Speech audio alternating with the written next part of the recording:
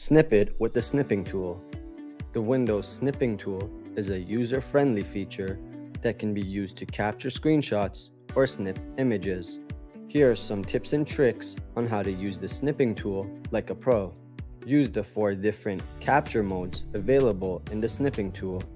You can capture full screen snips, rectangular snips, freeform snips, and window snips.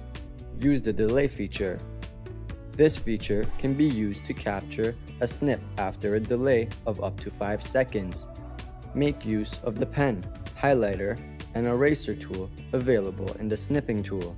These features can be used to easily highlight or annotate important areas of your snip.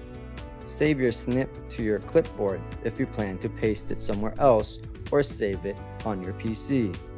Use the New button in the Snipping Tool to capture multiple snips in quick sessions without having to close and reopen the program. To learn more, visit our website, ClickControl.com.